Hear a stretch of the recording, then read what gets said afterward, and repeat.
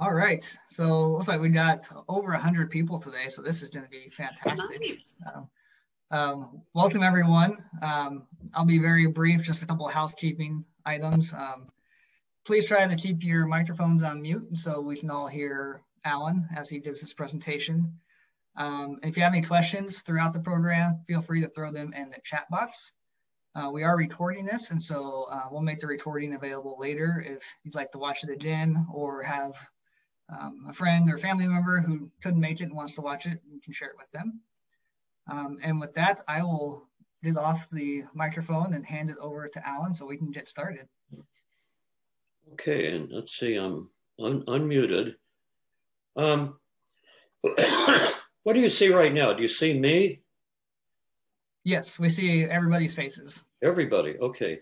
Well, first of all, I want to welcome you guys to this event. We do this every winter, a week before what's called the Great Backyard Bird Count. In the past, we've met physically at the Willow Creek Hatchery in Edmonds, usually with anywhere from 20 to 30 people. Today we have close to 100. That's incredible. What I hope to do in the next half to 1 hour is to inspire you all to do two things next week, okay? Number one, count birds wherever you like. And number two, submit your counts to the Great Backyard Count bird site. What we're gonna do in the next few minutes here is go through some of those steps. This is oriented toward what I call beginning birders, and I'm still on the maybe the higher end of the beginning birder side of life.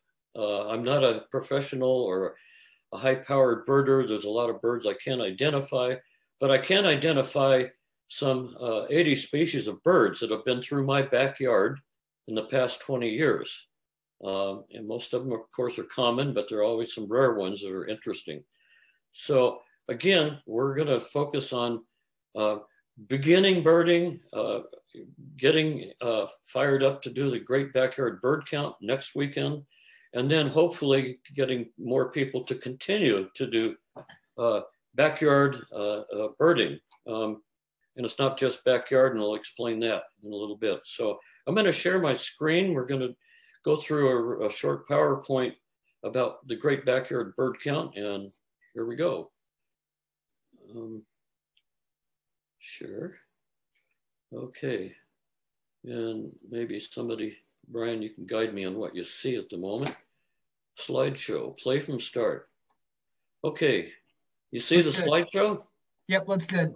Okay, so next weekend, starting on Friday, February 12th, through Monday, the 15th, that's 4-day weekend, you are going to participate in the Great Back Bird Count, I hope.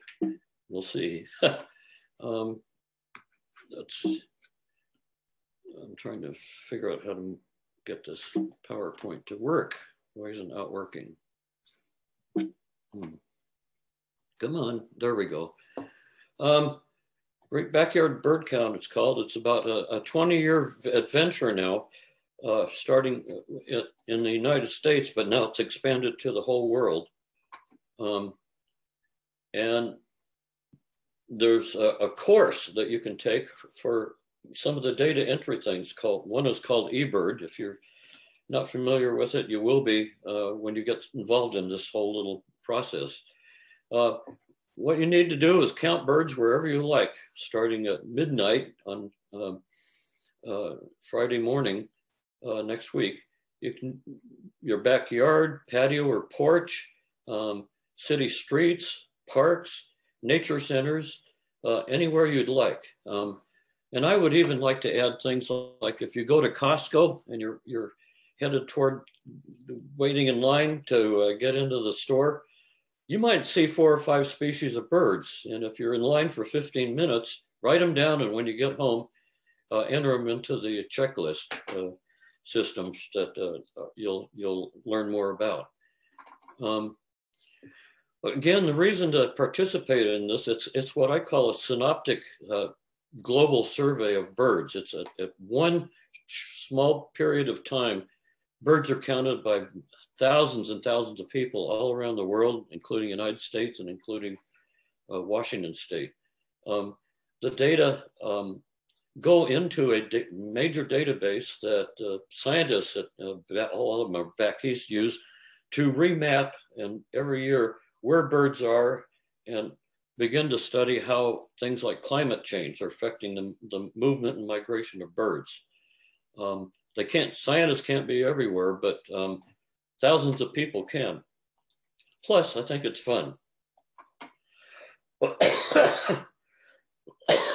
You can participate from anywhere in the world. So if you're going to Hawaii next weekend, as soon as you land and you check in and you're cloistered in your 14-day condo in Hawaii, one of the things you can do is the bird count at that site. You do need to get an account, and I'm not going to go into details on how to do that, but you can go to the Great Backyard Bird Count website and set up your own account. And what do people learn from all this? Well, it takes a long time to absorb thousands and millions of bits of data, but the scientific bird community can start looking at migration patterns, year-to-year changes, who's disappearing, who's showing up new, and long-term trends. And I think that's the key right there, is long-term trends in specific areas. And I'd like to see more of that in our particular area in Snohomish County. Now, I'm assuming there's some of you that are not in Snohomish County, that may be even elsewhere in Washington or elsewhere in the country right now better. So this applies to everybody, all right?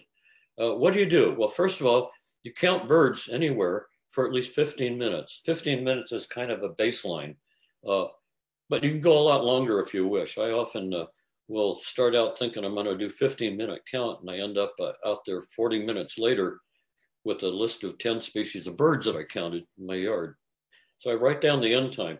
Then I bring that data in to my computer, go online, and we'll go talk about that a little bit more. So you need to keep track of not only the birds, but the the time you start and the time you stop. And you can do that more than once a day. You could do it, 10, 15-minute bird counts throughout a whole day, and 10 more the next day. Or you could just do one each day, or you could just do one.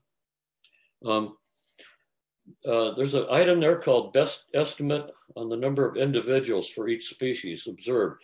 And here's where I found that a lot of people get kind of confused.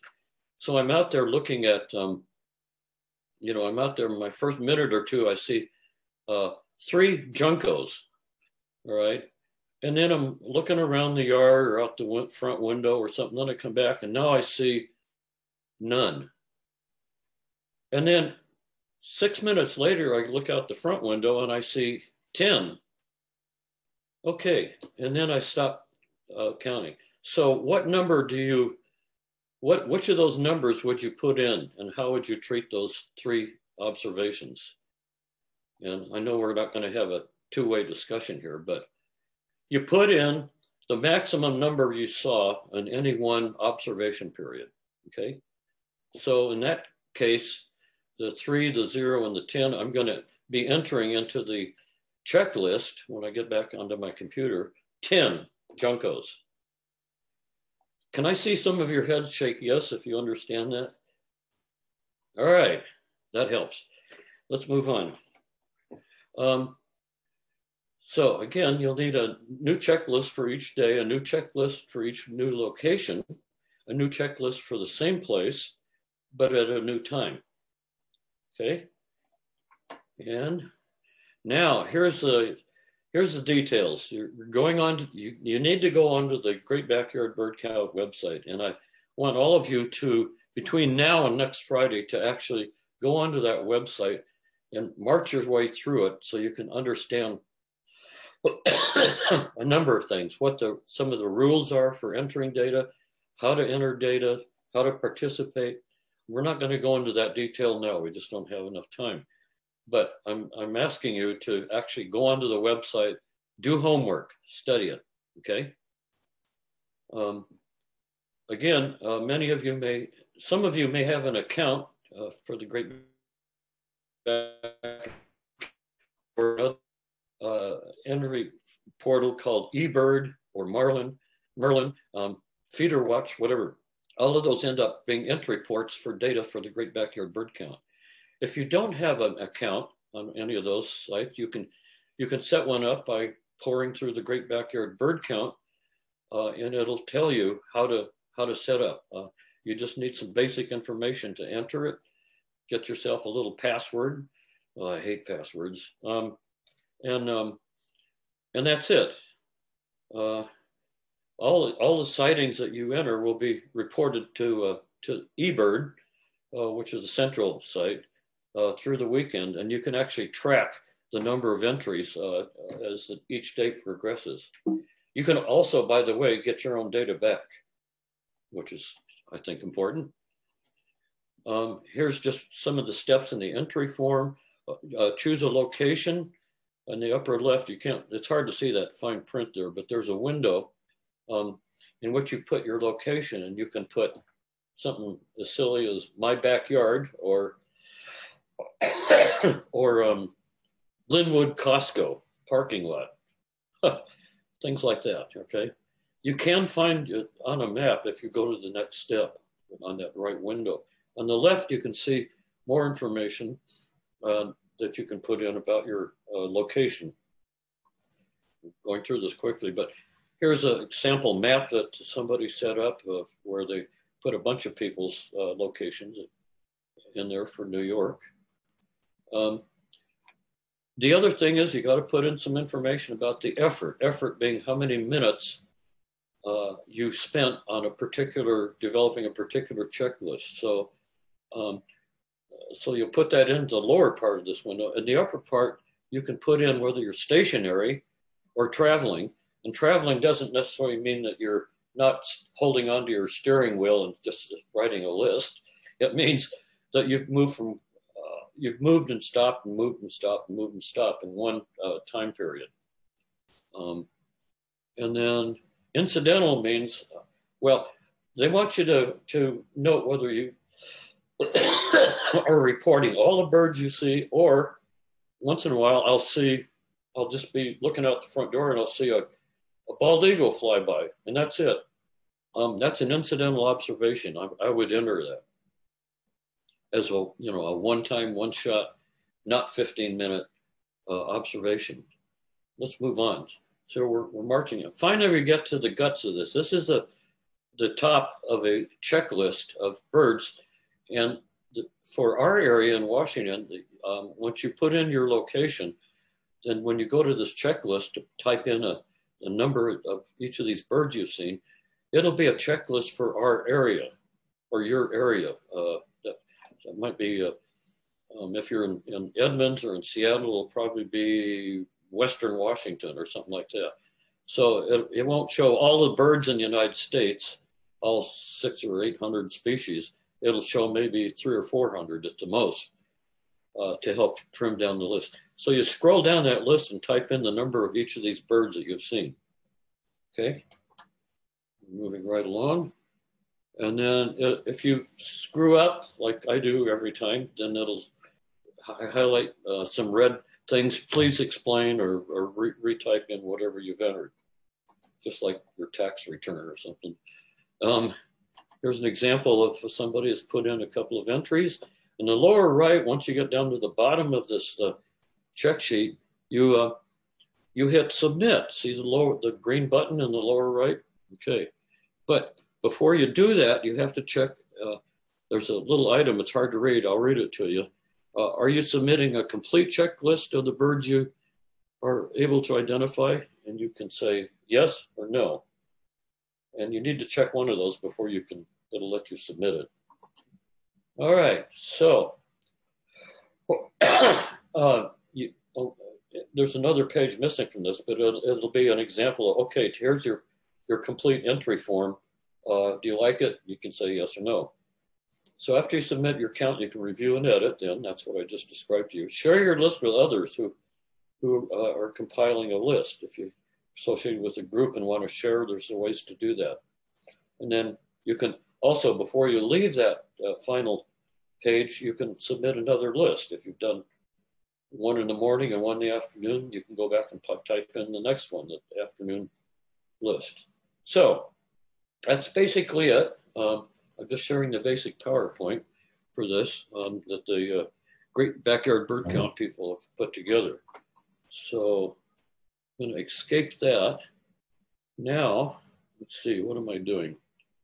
I need to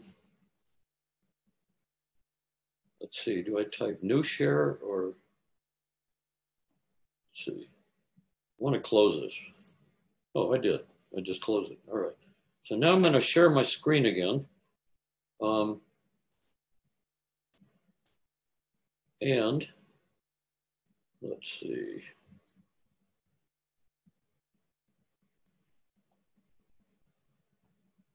Why is something simple always complicated? Let's see.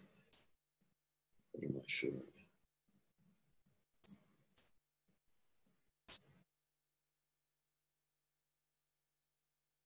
Be patient.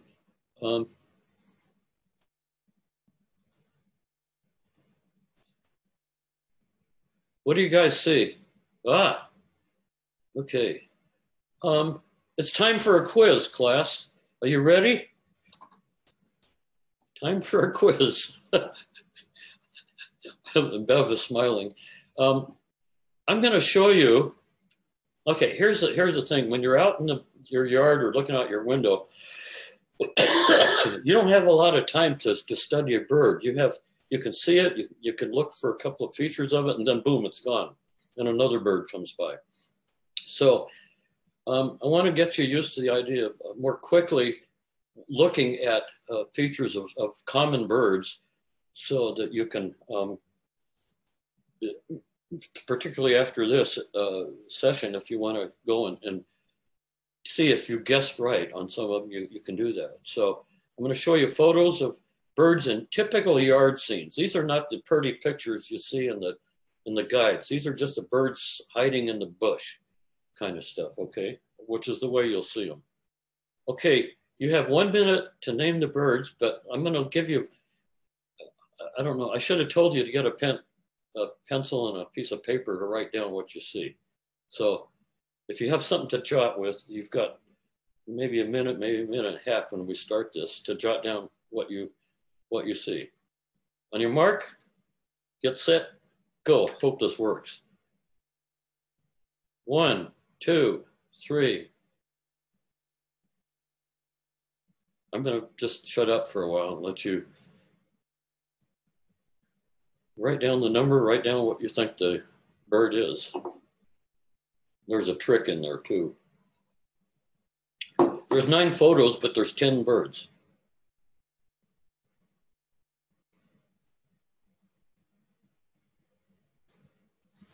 $30 I'm watching the clock. Can you still hear me?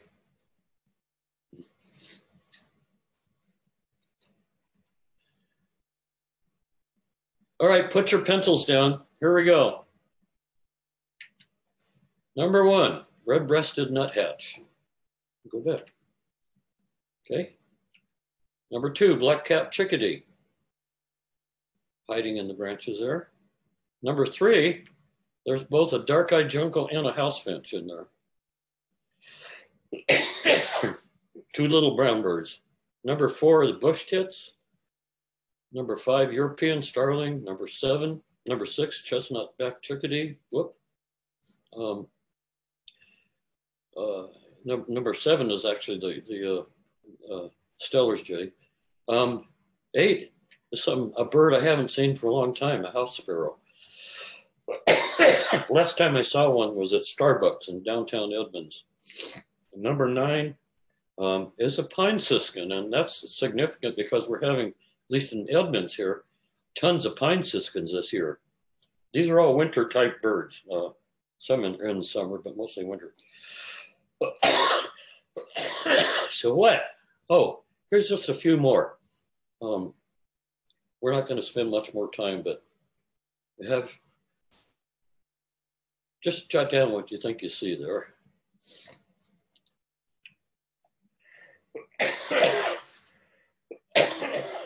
Excuse me. Okay, so what we've got in the upper left is a varied thrush. They're very common, at least this year they are, in the winter.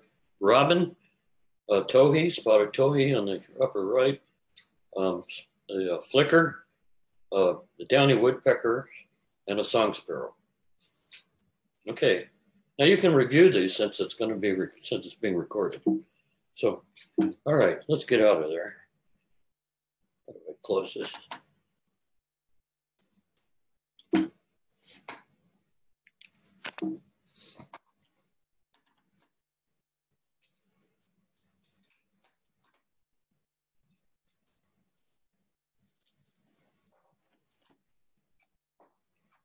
Ah, there we go. All right. Close that. Now,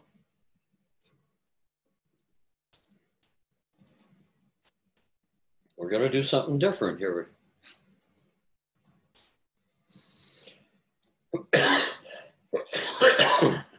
You have all that guidance you can get from the Great Backyard Bird Count website, but I'm going to give you some personal experiences.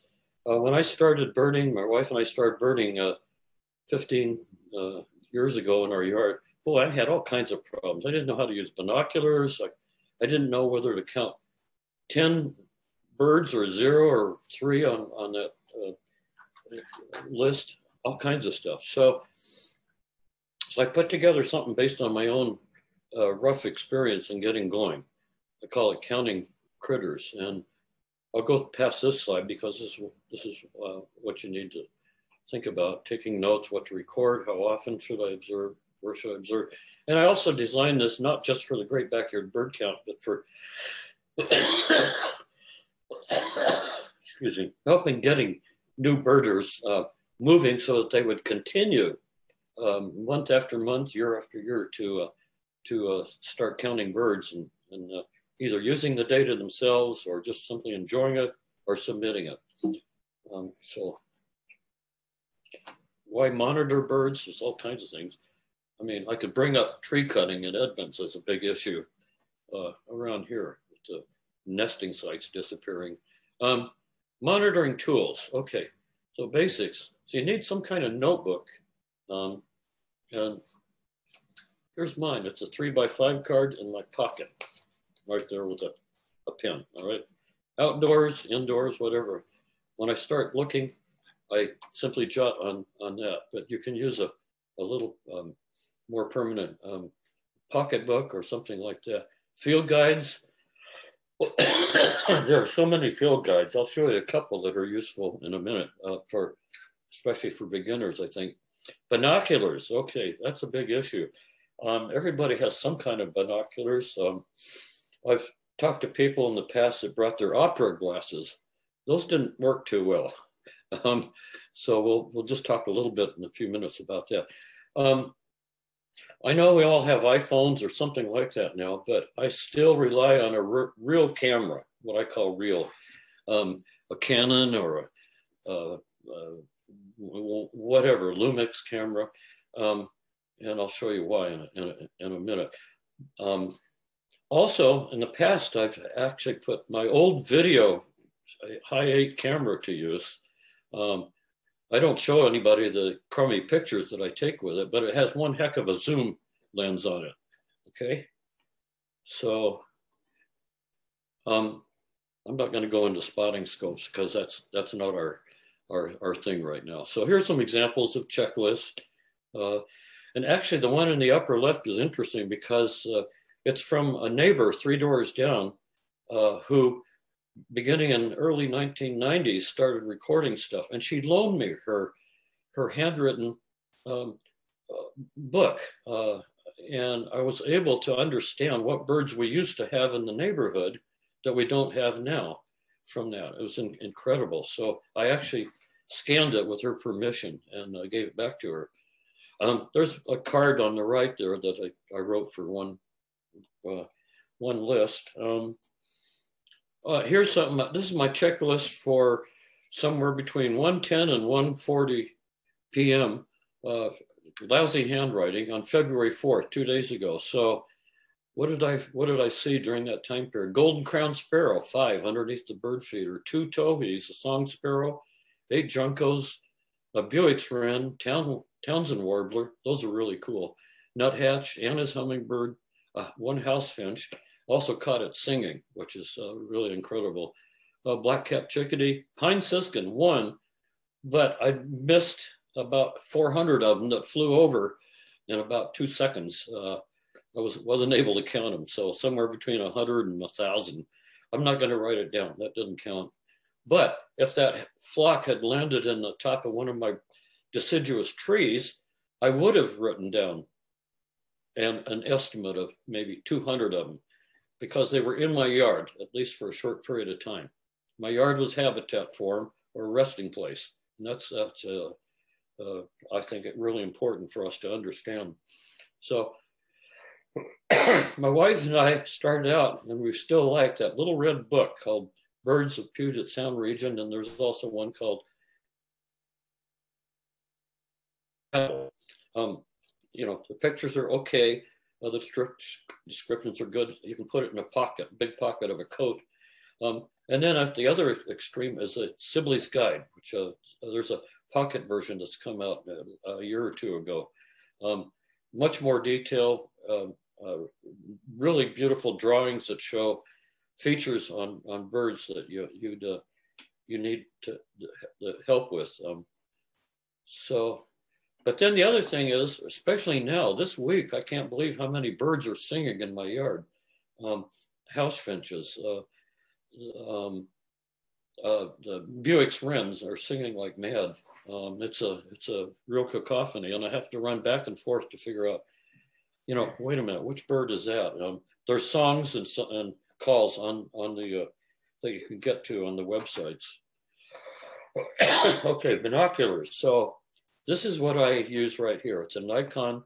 I wear glasses, not right this second, but that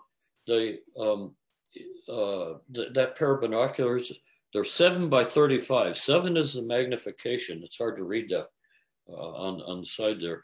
And 35 is kind of the width, the view width, how much light comes in. You can use more powerful binoculars, but then you start getting the shakes, and it's really hard to focus them. So that's what I use. You'll see my old high-8 video camera sitting in the bedroom window there.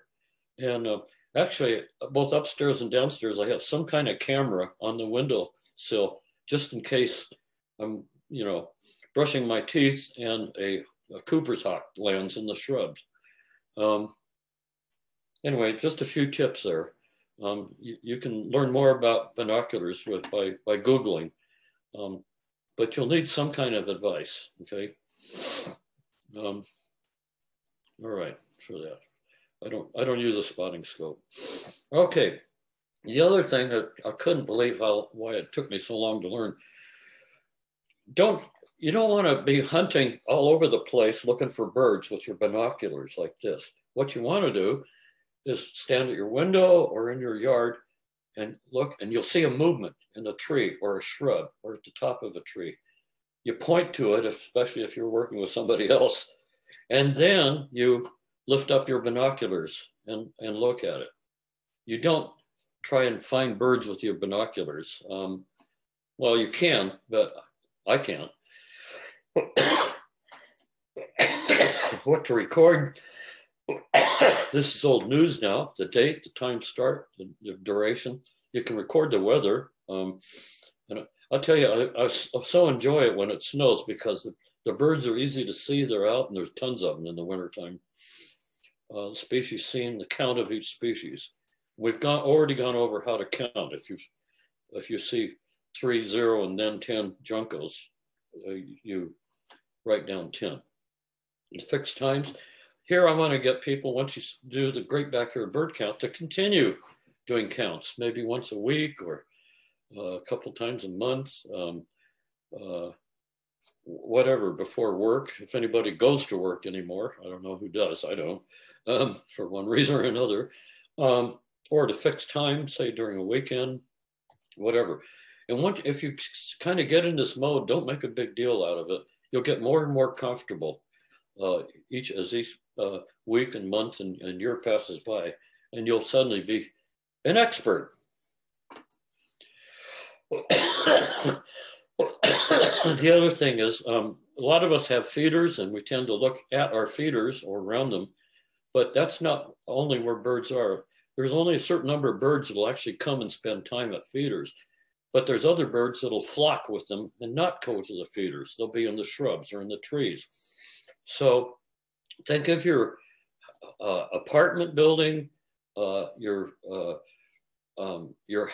home, your school, school grounds as a three-dimensional space. You know, look up and down. And so when I see birds at the feeder, I know there's going to be other birds not at the feeder. And so I'm looking at the ground and the shrubs, medium height trees, tree trunks up high in the canopy. And by the way, I'm standing there and I've got 10 species on my list, and all of a sudden a merlin scoots by between the birch trees. Took me a while to identify merlins, but once I finally did, I record them. They're part of, it went through my habitat, okay? So to me, and then if an owl keeps you up at night, wake up, get a piece of paper, write down 1:30 a.m., some kind of owl. And then in the morning you can go and look up owl calls and Google them and find out whether it was a barred owl or a great horned owl or whatever. And that counts. Again, where in your yard? I made a little map of where my bird feeders are, the yellow dots. But also, by the way, I also look, I'm standing on my own sidewalk, but there's birds across the street. I can see them. They're in my circle of view at my home. So I can include those as well. This is an old slide, so there's many more websites, and you can get to even more of them on the Great Backyard Bird Count web pages. Let's see, do I have anything else? I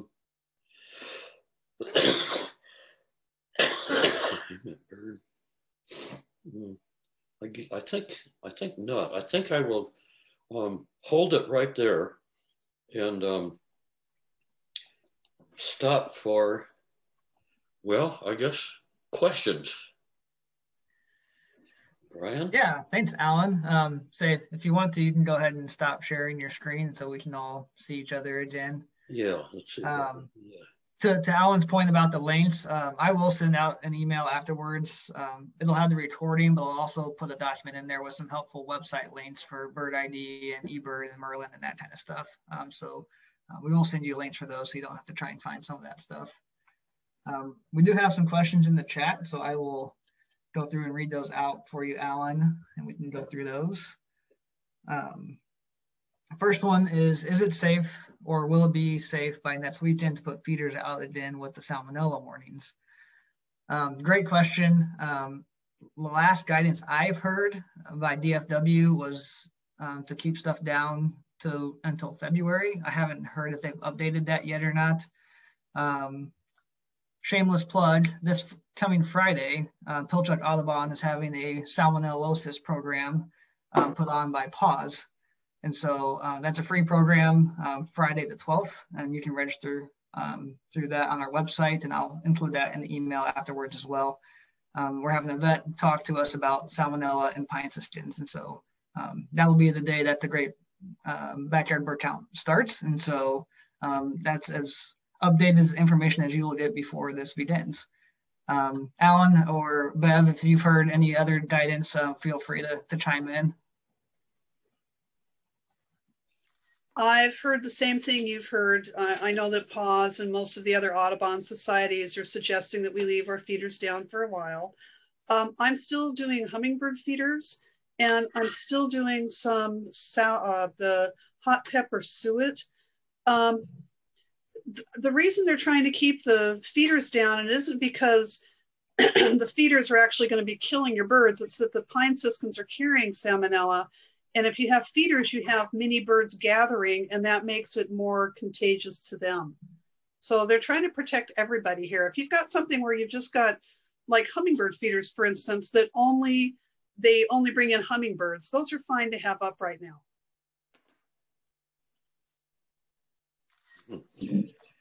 Thanks, Bev.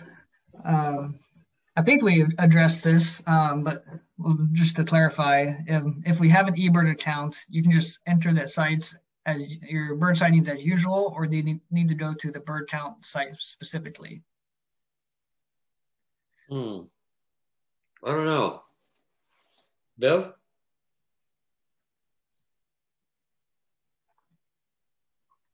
I think you're on mute, Bev.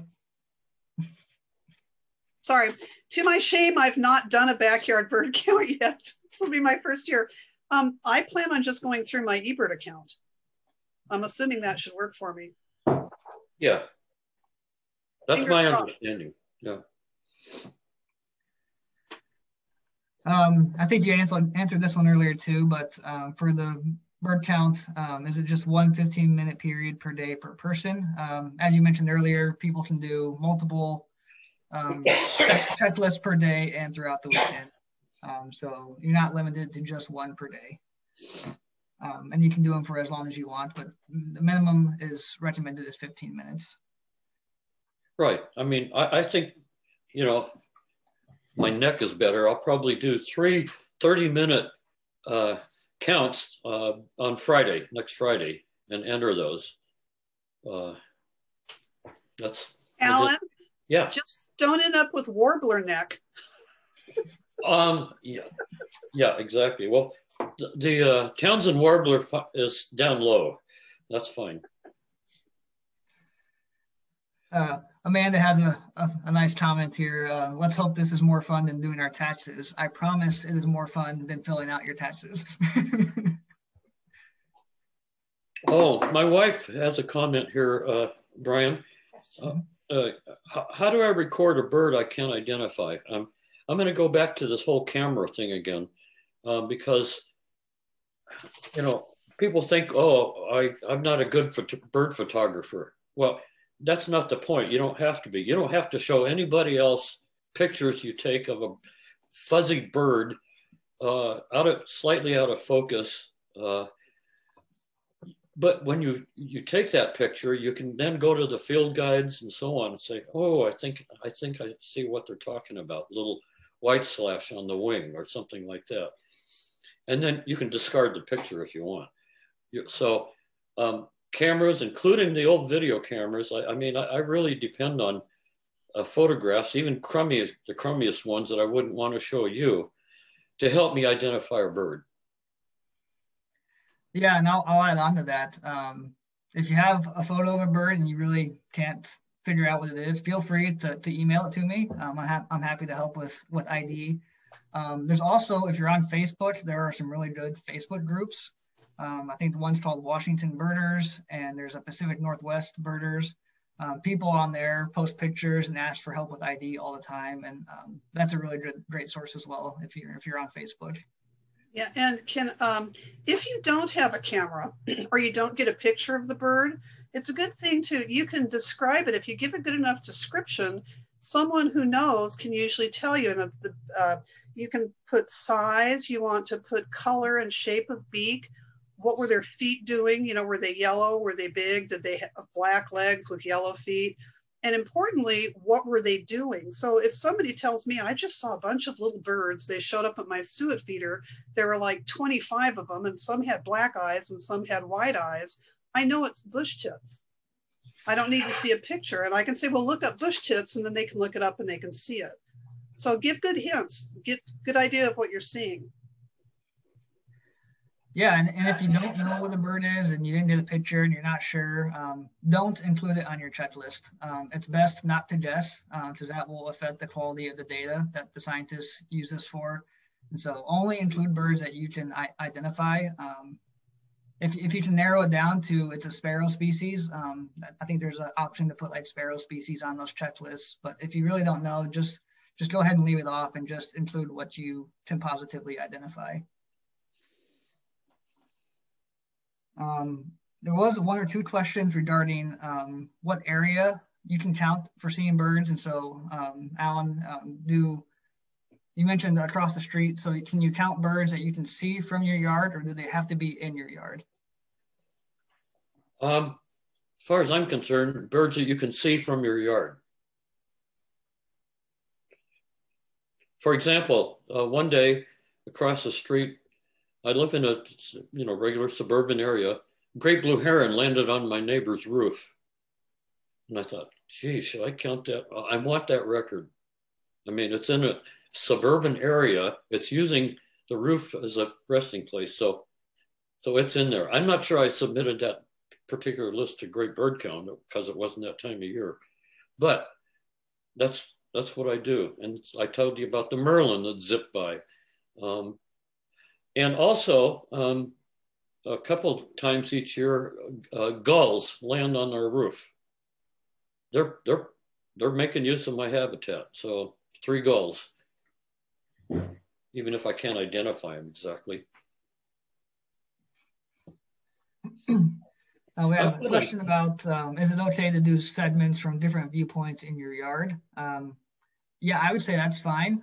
If you want to do them as separate checklists or that way, that's fine. Kind of, however you want to divide up your yard is kind of up to you, as long as it's within your yard. And we keep saying yard. If you live in an apartment and just have a balcony, like that counts perfect as well too. Like we encourage people to do it from your balcony. Well, I used to live right by the I-5 corridor and a 2nd story apartment. And we had kinglets and bush tits and woodpeckers all up along the side of the interstate. So no matter where you are, you can see a lot of great birds. I was laughing earlier because Alan mentioned the Costco parking lot. I also live near a Costco and when I was in that apartment. And last year, I saw in the Costco mitigation ponds, snipe. And oh shoot, there was something else really, really cool too. And I can't think of what it is now, but I saw Wilson's snipes in Costco parking lot. And so don't discount those areas. And Brian, I want to put another plug in for urban suburban birding. We all love to go to the parks or out in the wilds and so on. But from the work I've been involved in with the Mayor of Edmonton Conservation Committee, we are in dire need of understanding what really lives in our urban neighborhoods and suburban neighborhoods. I'm sure a lot of neighbors actually look at birds and so on, but they don't necessarily enter them into these databases. So I'm putting a plug in for that. Seen any children or kids on our 6 pages of people. I'm looking, but I'm really concerned that we need to I saw a couple. Okay, we need to get the next generation or 2 involved in all of this stuff. So whatever you guys can do to help out in that. Are there any young birder clubs in our area? I don't know. Brian, do Pilchuck have something? I'm sorry, what was that, Alan? Oh, yes, some kind of a young birders club activity for kids. We don't have any youth programs at the moment in terms of clubs or things like that. But the youth are always welcome when we have field trips to come out on our field trips and things like that. But yeah, youth is something we definitely want to focus on more in the future. And if you want to volunteer and help us develop programs like that, feel free to reach out to me. We rely a lot on volunteers, and yeah, it's definitely a great need in our communities, as Alan mentioned. And so I see some of us are a little on the senior side, right? So, and some of us seniors have grandkids as well as our kids. We don't want a big group thing if people are not living with us, but hey, bring a grandson or granddaughter. Of course, we have to all observe the 6 feet apart, wear a mask, period. So that counts. But involve your next generations.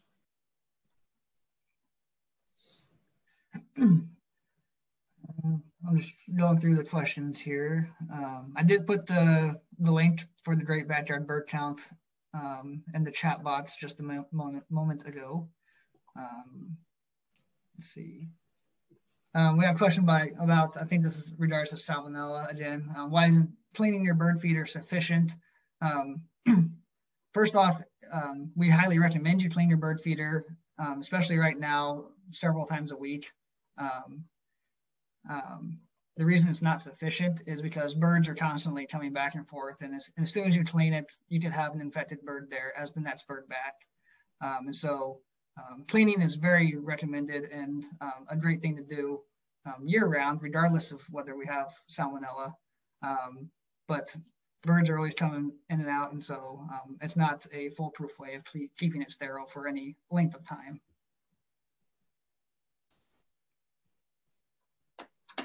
Okay. Same goes for your bird baths.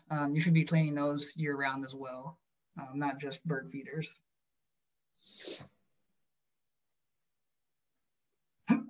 You have more questions there on the chat? Yeah, I'm sorting through some of the comments here. Let's see. Brian, can I take a break? I got to reheat my heating. Yeah, go for it, Alan. Okay. I'll be right back. So we've had a couple of questions on when the count is actually taking place. It's next weekend, so it's February 12th through the 15th is when the official backyard bird count is taking place. Can I ask a quick question? Yeah. I came in a little bit late. I apologize. I had to pick up my car from the auto mechanic. So the bird count takes place next week, and we're just to stay in our yard or some stationary place and count the birds in 15-minute increments and put the data into the eBird system. Did I understand what the goal is? Yeah, that's pretty much it in a nutshell. 15 minutes is the recommended minimum amount of time. You can go longer if you'd like. Okay. And yeah, you can submit it through the Great Backyard Bird Count website, which is essentially the eBird portal. The data goes to the same place. And yeah, in your backyard, in your apartment, as Alan mentioned, you can go sit in a Costco parking lot for 15 minutes if you want to bird somewhere beside your backyard. Can you add multiple places? Because I have 3 places I go to bird watch. Can you do one, then another at a different time and another at a different time? Yeah, absolutely. Mm-hmm. Cool. Thank you. Yes, this is Don Holmes, and I have the Peterson Field Guides for Western Birds.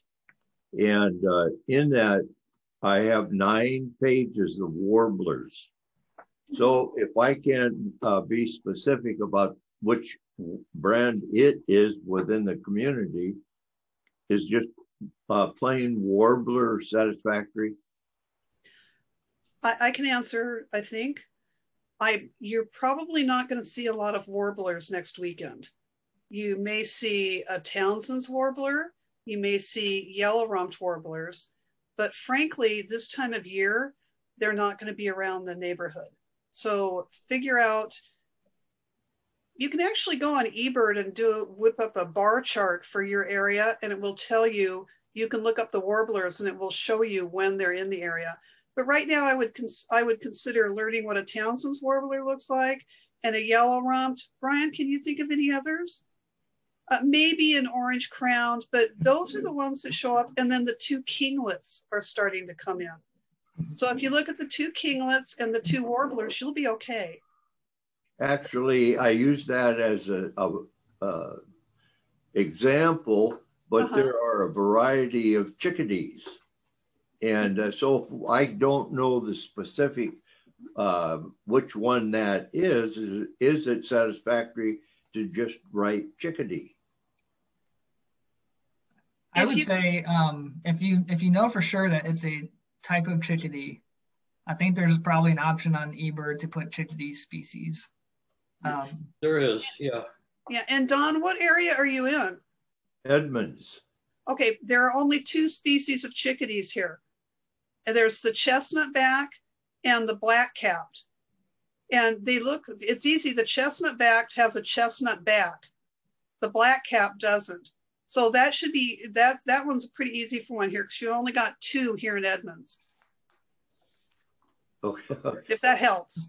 No, it does help, yes. But my question is that several birds have a variety of species within the troop.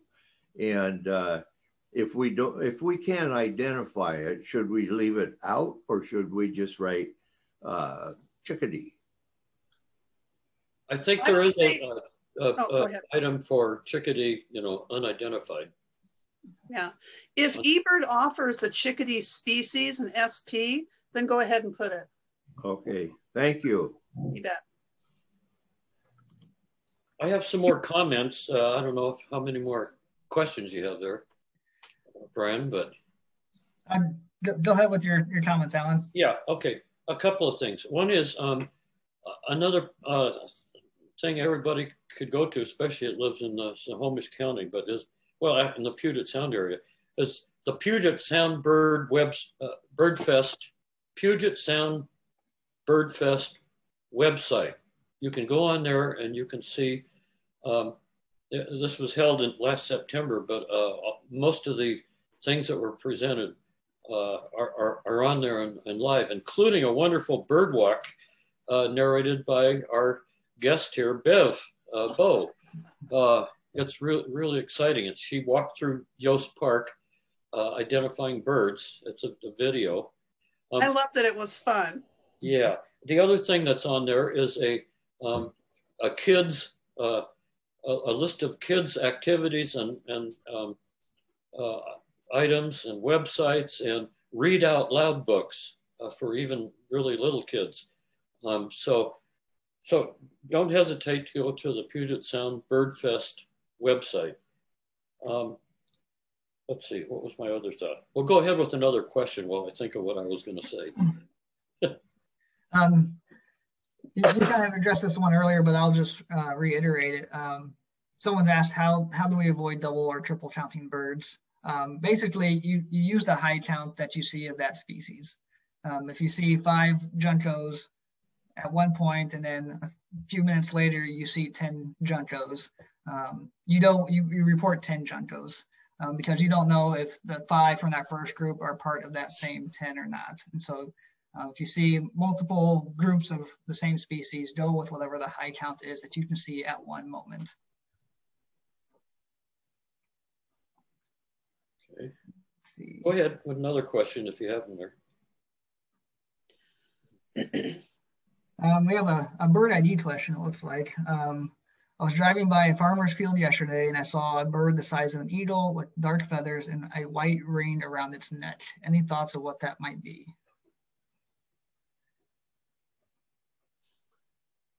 You broke up a little bit, Brian. They said I was driving by a farmer's field yesterday and saw a bird the size of an eagle with dark feathers and a white ring around its neck. Any thoughts to what that might be? I have a few thoughts. My guess is it was an immature eagle that was starting to get some white around, starting to get its adult white head. And from a distance, it might look like white around the neck. It's too early for osprey. If you were up in the Skagit, it could have been a rough-legged hawk. Sometimes their coloring looks different enough to where you think it's a white ring. But my guess would be it would be an immature juvenile eagle, maybe 3rd or 4th year. I have another comment. Yeah. This activity has been, over the years, been started by and maintained by an association with the Pilchuck Audubon Society, and that's the Edmonds Native Plant Demonstration Garden. And Susie Schaefer, I don't know if she's on the line here, but is in charge of that whole activity. That's where we had meetings. The garden is being restored with native plants as we speak. And so by spring and summer, encourage you all to, when you're in the Edmonds area, to stop by and visit the Edmonds Native Plant Demonstration Garden. We're putting in new labels on the plants so you can see what they are. But the whole idea is to help people get interested in planting native plants in their yards, shrubs, trees, and as well as all kinds of flowers. So a plug for that. I'll continue that plug because we've had to move to virtual programs, and we're having another one on this 19th. Some of you may be on my mailing list. I have a different mailing list of people who have attended our programs. If you've attended any of our programs, you probably get lots of emails from me saying there's something coming up. And so if you're not on my list, you can register on my list. And because we've had 2 or 3 programs a month. We will get back to live programs. And the birds that are down in the demonstration garden are birds that we're going to see in our yards here.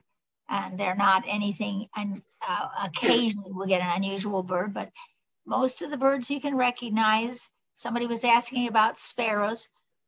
Don't spend a lot of time looking for sparrows. We only have a few kinds around here. And we have had workshops on sparrows, and we will continue having workshops that you can come. We did one on called Little Brown Birds, and an expert came in and showed us the difference between each of the little brown birds. And we'll go back to having those when we can, or we'll do them virtually if we have to. And we usually have 1 or 2 workshops a month, and everyone is welcome. They're free. They're for kids too. So, and the garden is open. Anybody can go in there. It just doesn't look very nice right now because some of our native plants got very enthusiastic and outmaneuvered all the others. So we're taking out some of our Nootka Rose and our and our goldenrod and a few others that get a little carried away. And we're planting a new crop, and we'll have a beautiful garden in another year. Yeah, thanks, Susie. And for those who aren't aware, the demo garden is down by the Edmonds Marsh, down in that general area. So it looks like we have a question from Patricia. Feel free to have the question. Yeah, I'm in education, so I always raise my hand, but I'm a little confused. Do we only include the birds we see in our own backyards and the sky above our yard? Or what? Or can we wander around Edmonds and include things or birds we see elsewhere?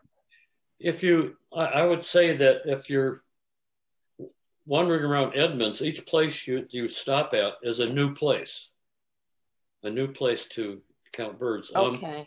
I think you Brian mentioned seeing the heron in your neighbor's yard and not counting it. So, well, if it's in your neighbor's yard and you can see it from your yard, count it. Okay, that clarifies that. Thank you. Yeah.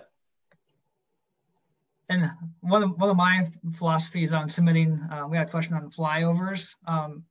If you see like a gull flying 300 feet above your house, I personally wouldn't count that. I kind of lean towards if it's interacting with the yard. So like Alan mentioned, you had a merlin fly through. That merlin was probably hunting on his property, checking out his bird feeders. And so kind of my rule of thumb is if the bird is interacting with the habitat, I typically count it. But if it's flying way off and doesn't even turn its head to look at your property, I probably wouldn't count it. Somebody asked for my email address, and it's very easy. Can you hear me? Yes. Okay, it's very easy because it's garden@pilchuckaudubon.org. Some of us have Pilchuck Audubon emails, and so I am just garden@Pilchuck Audubon, and I'll put you on my mailing list, and you will get emails that tell what's going on around here and what's going on at the garden, and give plugs for Brian. We're really proud to have Brian as our new executive director at Pilchuck Audubon. He's doing a great job. We love him. And and he's been bringing great programs in, and we'll continue to do that. So it's a good website to go to too, Pilchuck Audubon. We have lots of information on there. And the demo garden doesn't have its own website, but we do have a Facebook, the Edmonds Wildlife Habitat Native Plant Demonstration Garden Facebook. It's an awfully long term, but it'll get you there. And I'll get you there too. So if you get on my list. And I am working on a website page on the Pilchuck website for the garden. And so that's a work in progress currently. Can I, oh, sorry. Go ahead, Beth. Can I step in just for a brief plug? And this is for everyone. I see so many people are online here today, which is great. And I know there are a lot of new birders here. And the city of Edmonds is actually, in our new waterfront center, we're going to have, and I'm going to be teaching evidently, a beginning birders class. And it's geared for brand new birders. There's no question too silly. I love working with birders. So look for that. It's going to go through Edmonds Parks, I believe. And if you're shy, my class would definitely be the first one, because we all started and we've all just done ridiculously silly things, and birding should be fun.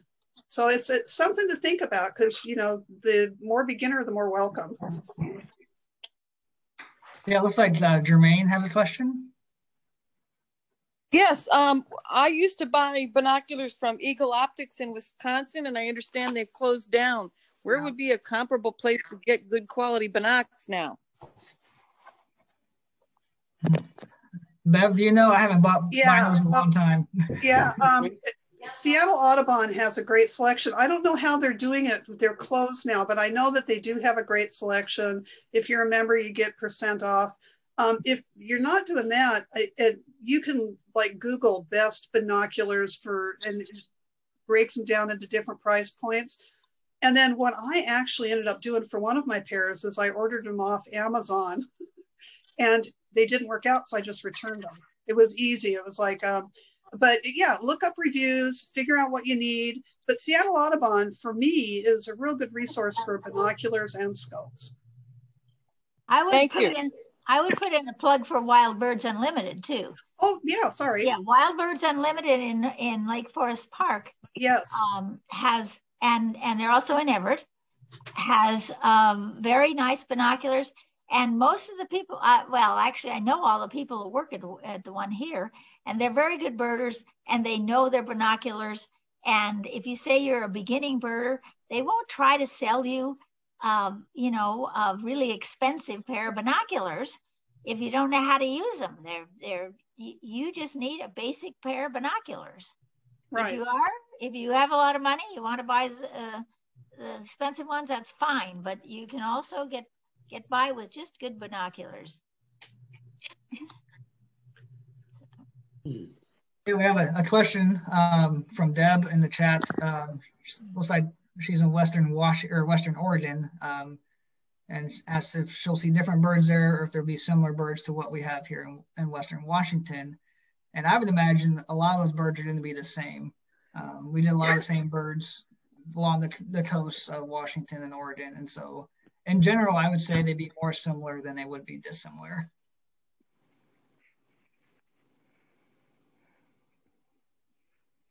Let's see. Hey, Brian. Yeah. Can we save the chat questions too? Yes, I will. Mm-hmm. Okay. And I did see a question earlier that briefly came on screen. Someone was asking if water birds are okay, ducks and stuff. Yes. For the backyard bird count, if they're in your backyard or in the spot that you walk. I mean, if you don't have a backyard, but you have a spot, can't you still put that in? Alan, what do you think? Yes. Yeah, so I think water bird's great. This is weird duck season. This is great ducks right now. And actually, Jennifer Leach at the City of Edmonds Parks and Recreation just published a 2-page Take It With You you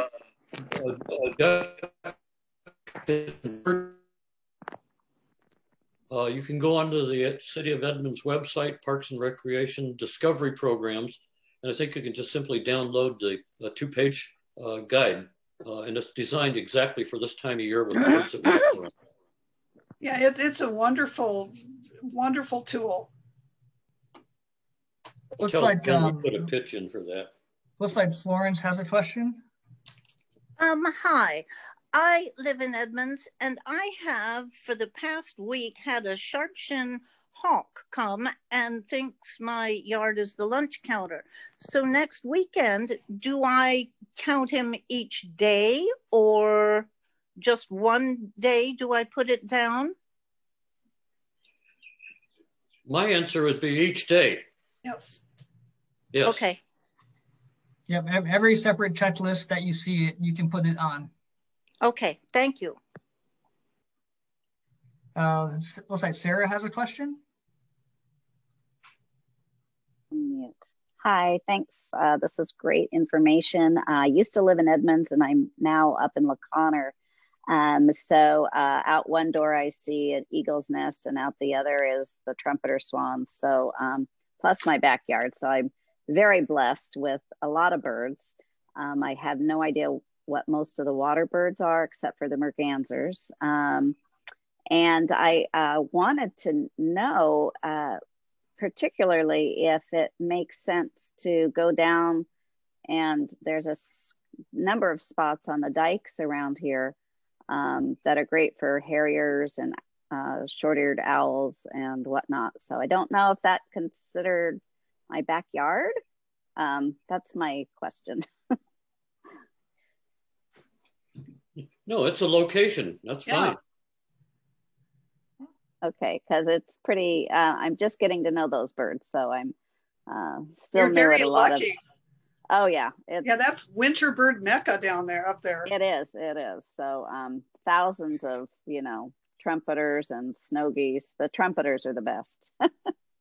That brings me to another thought, and that's I hope a lot of you will continue to do birding at your favorite places, because I think it's really interesting, the transition period when the winter birds start leaving, then what comes in next in those same habitats. And if you can observe and record periodically and enter that data, it'll give us a better idea of timing of when birds come and go on a kind of a larger scale. So keep on birding. We have a question, Bev. Do you know what the date is for your beginners class? No, what have I done think? Well, tentatively, they asked me to firm up a date. It's April, let me look at my planner. It's April 6th with a short field trip on the 9th through 10:30. And that's hopefully we can have up, we're opening up. It's not going to be online. It's going to be in the new venue. So it's maximum 10 people. We're keeping it very PPE. And we're hoping, we were going to do a winter one, but they canceled it. It was just too dangerous. So we're hoping we'll be able to do it in-house. So the 6th, and then the following Saturday, a very short field trip where you actually get to come out and look at birds.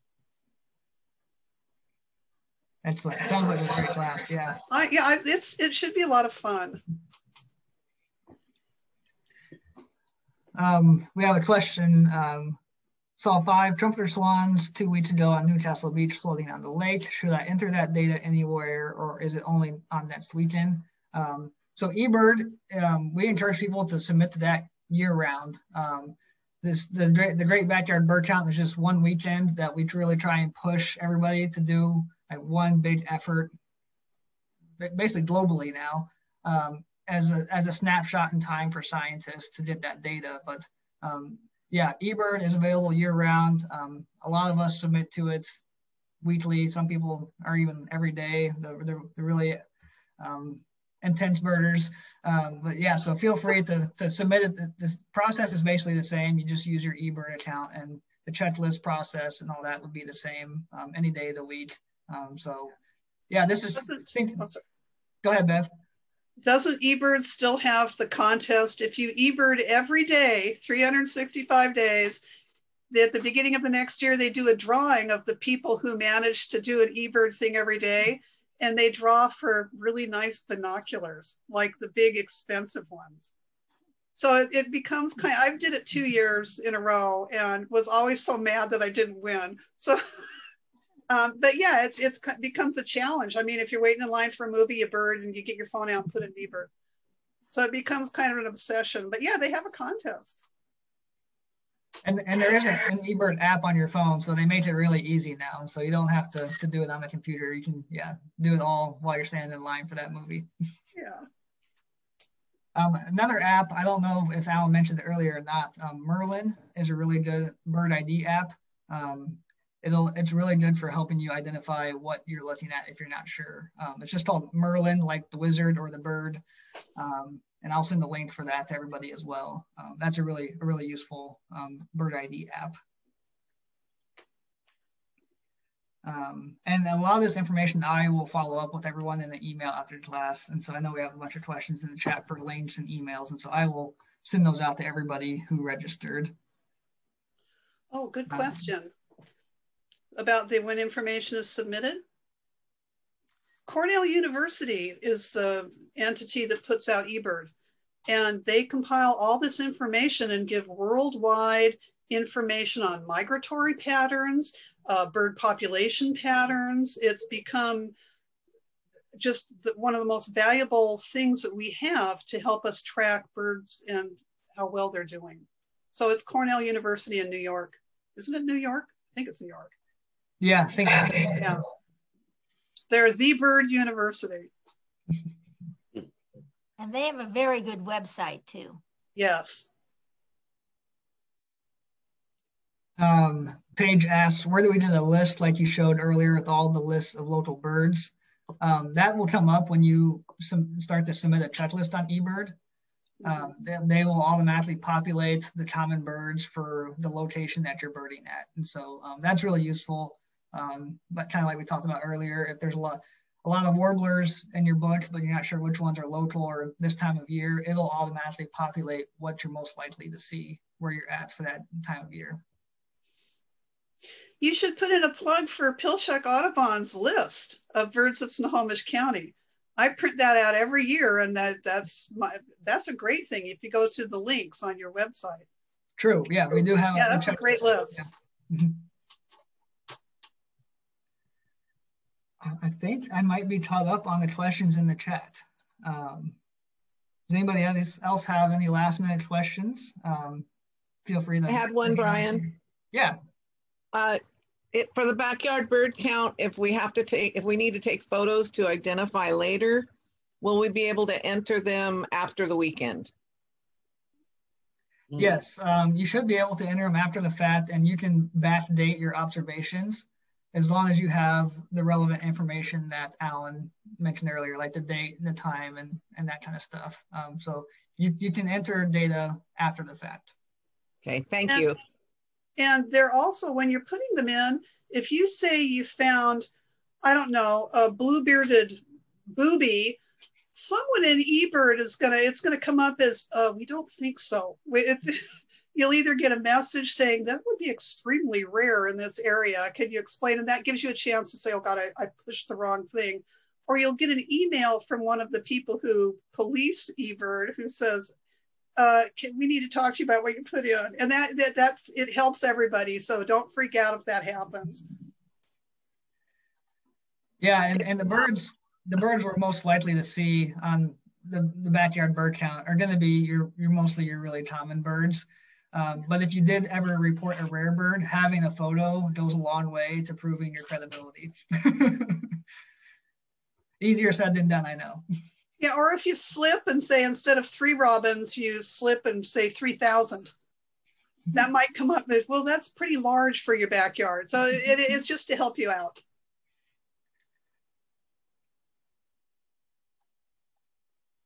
Yeah, these have been some great questions. Anybody else have any last minute questions? Okay, one more plug. Ready? Go for it. Next Christmas, if we're through with the pandemic, which I hope we are, then there'll be the annual Christmas bird count. So you might note that. I'm sure the people that are coordinating that will be looking for volunteers. So if you're a beginning birder, by Christmas time, you're going to be a really good birder, and you can join your local Christmas bird count group. So watch for that, Google it, and that's it. I'm going to fade out here, Brian. Yeah, Pilchuck Audubon, we sponsor 2 Christmas bird counts. One of them is called the Edmonds Bird Count.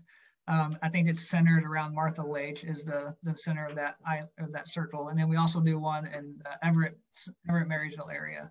And so, yeah, hopefully, and if you don't live in those areas, that's fine. You can still participate. We can just throw you into one of our groups. And Sure. It's a really great way to, if you're not a great birder, it's a great way to learn, because there's some really fantastic birders that go out, and they're always happy to teach and help educate. And so, don't be shy if you feel like you're not a great birder. It's a really great introductory activity.